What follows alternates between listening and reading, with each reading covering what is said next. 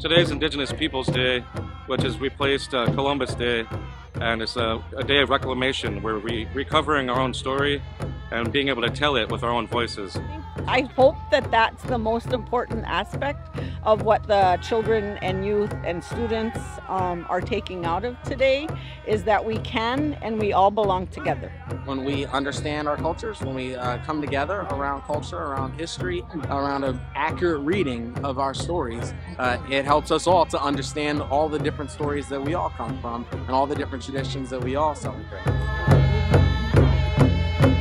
Today is just to celebrate not just Indigenous people in the Americas, but Indigenous people all over the world, because everyone's Indigenous from somewhere, and so we really want to recognize that. So it's just not a Native American Day, but it's also just a day just to celebrate those Indigenous brothers and sisters of ours all over.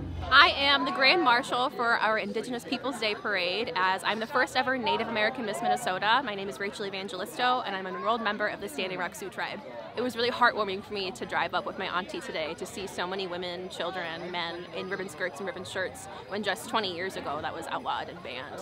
So to see that Indigenous children are thriving today, Indigenous women and men are thriving and can be honest and proud and share that Indigenous joy through Indigenous Peoples Day, I think is really an honor for me, and to be the Grand Marshal of all of that is truly, brings me so much joy. Hello! We build community by educating and learning about each other's culture. And so this is an important day to do that, to practice how we learn about each other's culture.